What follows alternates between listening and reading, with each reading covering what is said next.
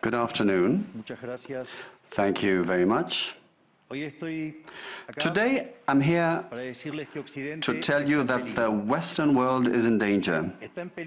And it is endangered because those who are supposed to have to defend the values of the West are co-opted by a vision of the world that inexorably leads to socialism and thereby to poverty. Unfortunately, in recent decades, motivated by some well-meaning individuals willing to help others, and others motivated by the wish to belong to a privileged caste, the main leaders of the Western world have abandoned the model of freedom for different versions of what we call collectivism. We're here to tell you that collectivist experiments are never the solution to the problems that afflict the citizens of the world. Rather, they are the root cause. Do believe me, no one better placed than us, Argentines, to testify to these 2 points. When we adopted the model of freedom back in 1860, in 35 years we became a leading world power. And when we embraced collectivism over the course of the last 100 years, we saw how our citizens started to become systematically impoverished, and we dropped to spot number 140 globally. But before having the discussion, it would first be important for us to take a look at the data that demonstrate why free enterprise capitalism is not just the only possible system to end world poverty, but also that it's the only morally desirable system to achieve this. If we look at the history of economic progress, we can see how between the year 0 and the year 1800 approximately, world per capita GDP practically remained constant throughout the whole reference period. If you look at a graph of the evolution of economic growth throughout the history of humanity, you would see a hockey stick graph, an exponential function that remained constant for 90% of the time and which was exponentially triggered starting in the 19th century. The only exception to this history of stagnation was in the late 15th century with the discovery of the American continent. But for this exception, throughout the whole period between the year 0 and the year 1800, global per capita GDP stagnated. Now, it's not just that capitalism brought about an explosion in wealth from the moment it was adopted as an economic system. But also, if you look at the data, what you will see is that growth continues to accelerate throughout the whole period. And throughout the whole period between the year 0 and the year 1800, the per capita GDP growth rate remained stable at around 0.02% annually, so almost no growth. Starting in the 19th century, with the Industrial Revolution, the compound annual growth rate was 0.66%. And at that rate, in order to double per capita GDP, you would need some 107 years. Now, if you look at the period between the year 1900 and the year 1950, the growth rate accelerated to 1.66% a year. So you no longer need 107 years to double per capita GDP, but 66. And if you take the period between 1950 and the year 2000, you will see that the growth rate was 2.1%. Again, the CAGR, which would mean that in only 33 years we could double the world's per capita GDP. This trend, far from stopping, remains well alive today. If we take the period between the year 2000 and 2023, the growth rate again accelerated to 3% a year, which means that we could double world per capita GDP in just 23 years. That said, when you look at per capita GDP since the year 1800 and until today, what you will see is that after the Industrial Revolution, global per capita GDP multiplied by over 15 times, which meant a boom in growth that lifted 90% of the global population out of poverty. We should remember that by the year 1800, about 95% of the world's population lived in extreme poverty, and that figure dropped to 5% by the year 2020, prior to the pandemic. The conclusion is obvious. Far from being the cause of our problems, free trade capitalism as an economic system is the only instrument we have to end hunger, poverty, and extreme poverty across our planet. The empirical evidence is unquestionable. Therefore, since there is no doubt that free enterprise capitalism is superior in productive terms, the left-wing doxa has attacked capitalism, alleging matters of morality, saying, that's what the detractors claim, that it's unjust. They say that capitalism is evil because it's individualistic, and that collectivism is good because it's altruistic, of course, with the money of others. So they therefore advocate for social justice.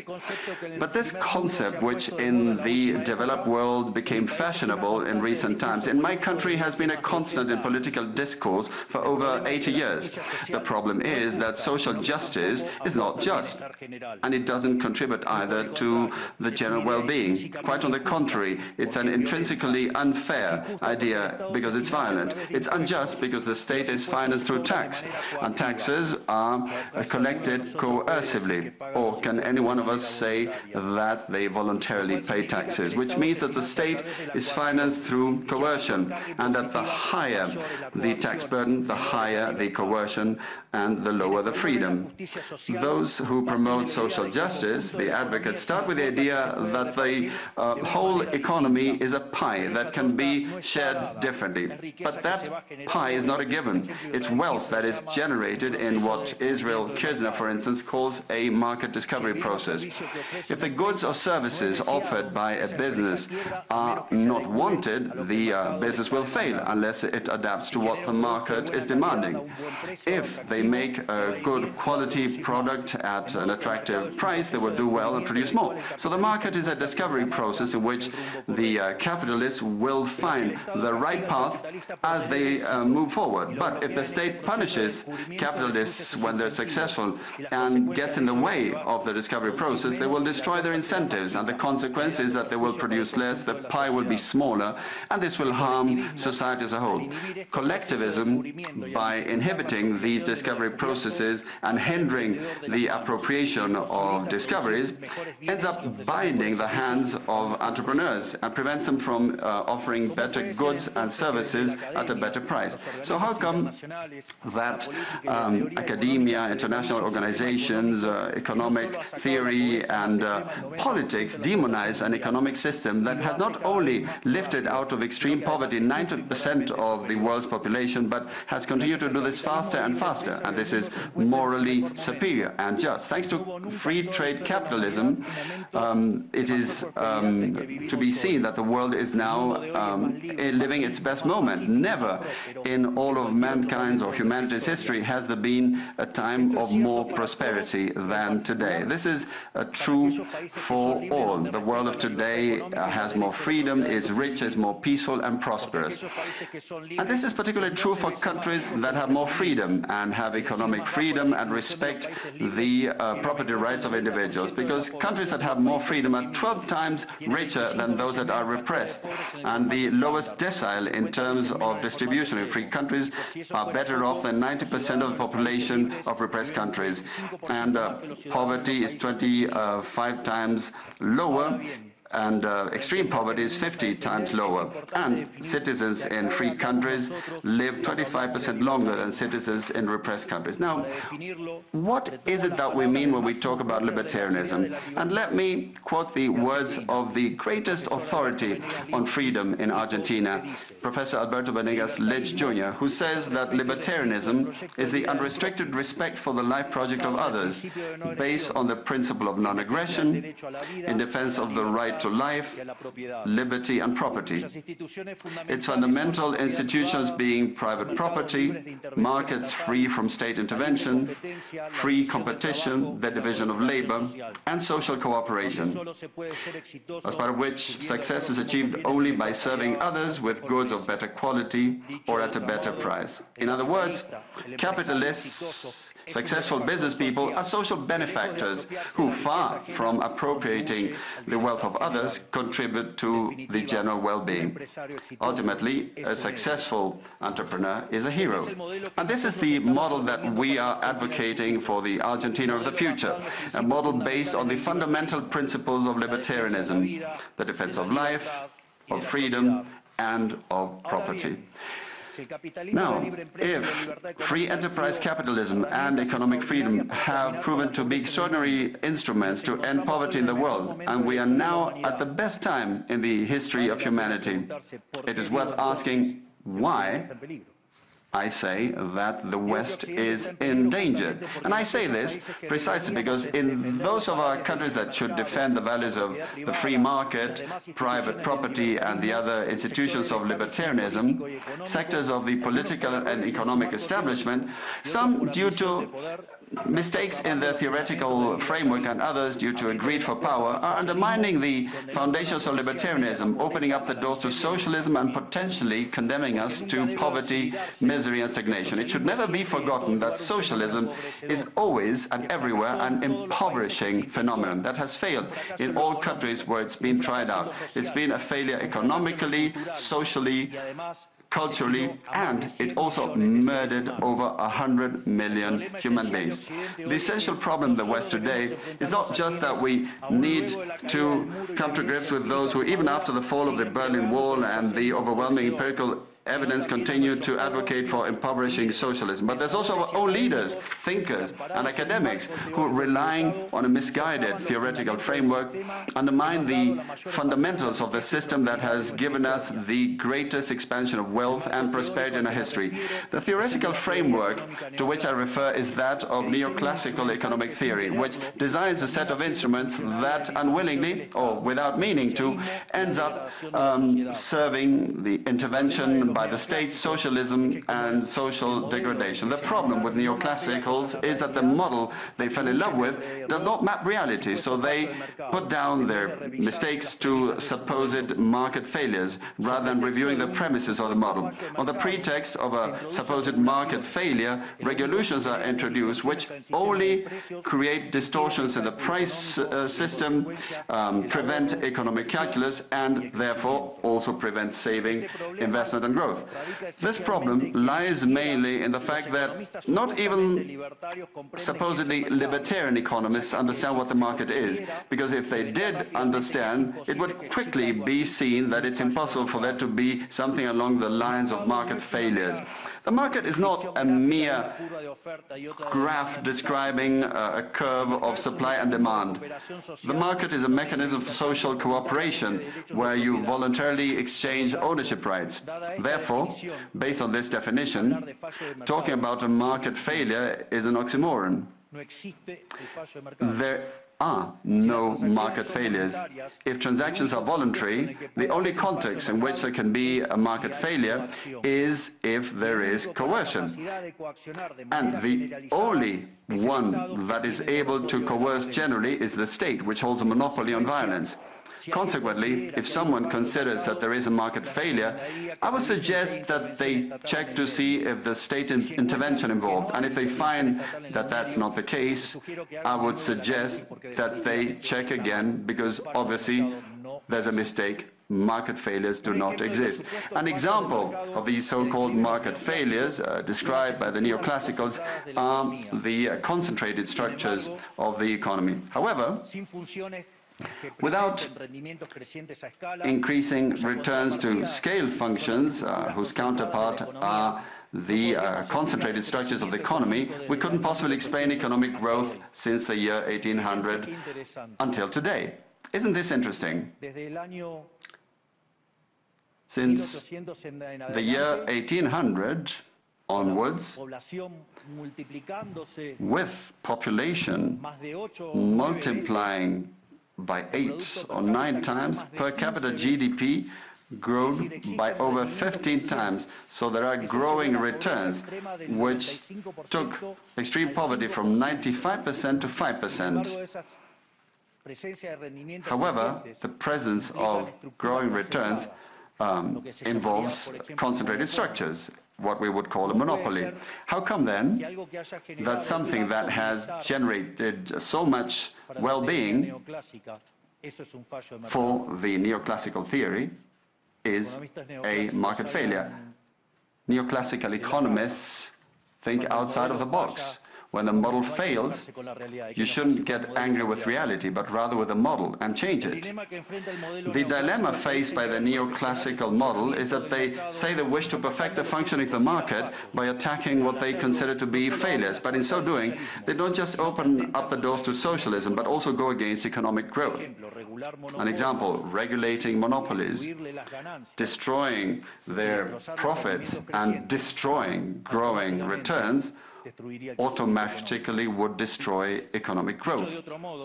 In other words, whenever you want to correct a supposed market failure inexorably, as a result of not knowing what the market is, or as a result of having fallen in love with a failed model, you are opening up the doors to socialism and condemning people to poverty.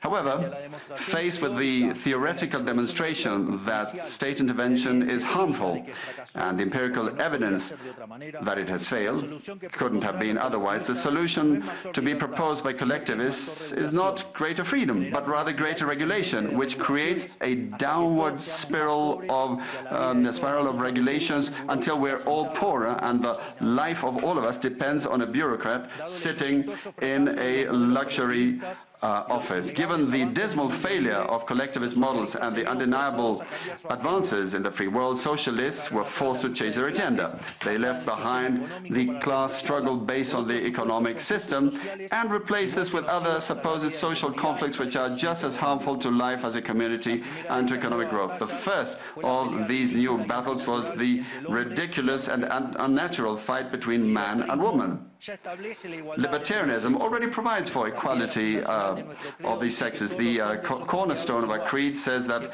all humans are created equal, that we all have the same unalienable rights granted by the Creator, including life, freedom, and ownership.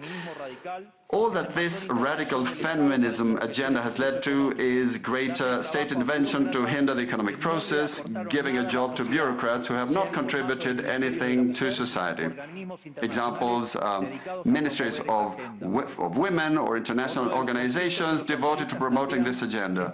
Another conflict presented by socialists is that of humans against nature, claiming that we human beings damage the planet, which should be protected at all costs, even going as far as advocating for population control mechanisms or the bloody abortion agenda. Unfortunately, these harmful ideas have taken a strong hold in our society.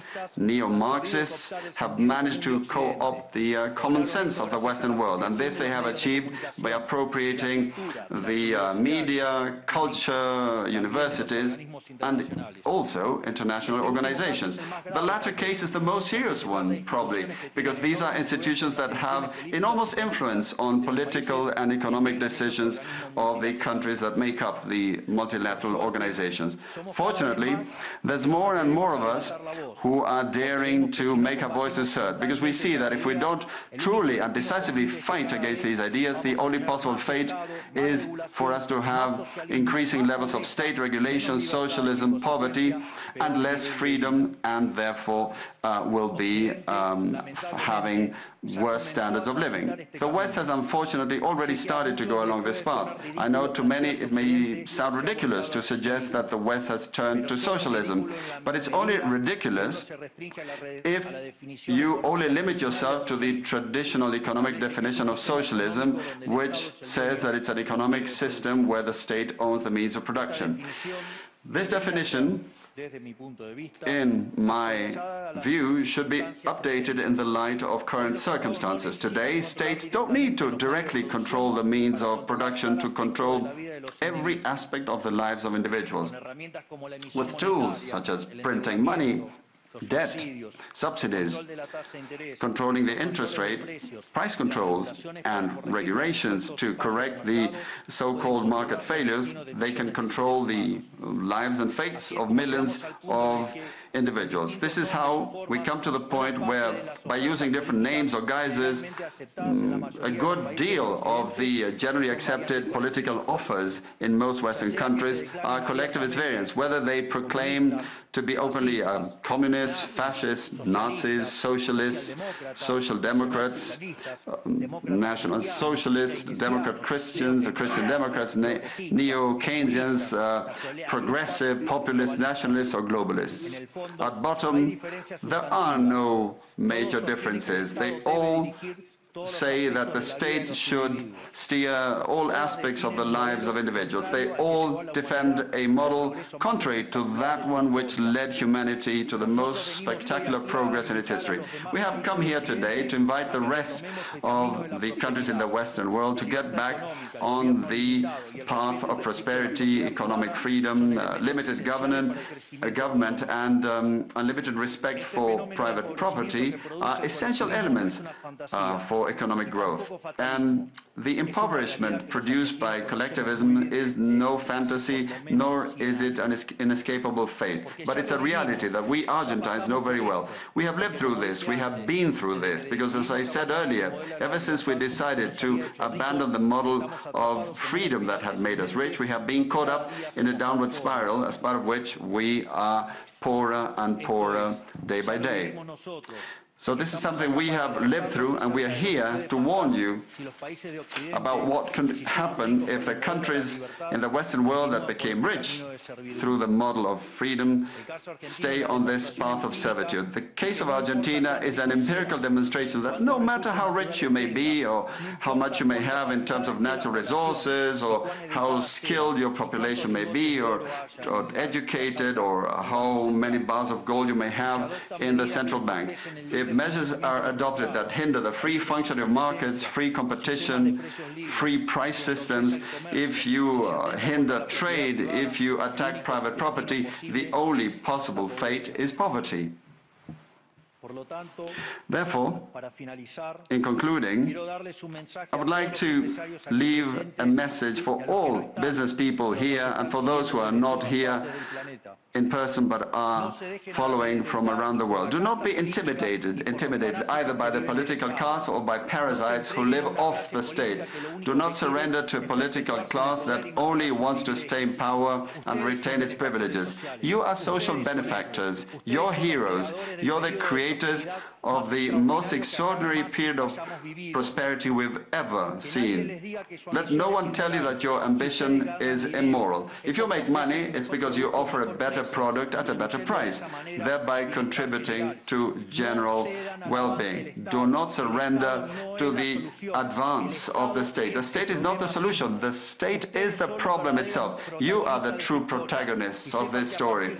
And rest assured that as from today, Argentina is your staunch, unconditional ally. Thank you very much, and long live freedom. Damn it.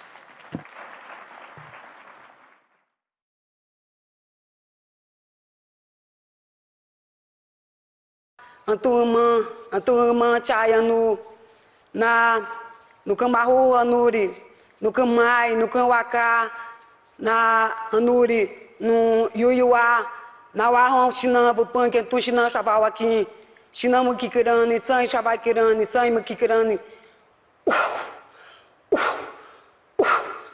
Awama Wanana, no Maono Wai, Wai Sharai.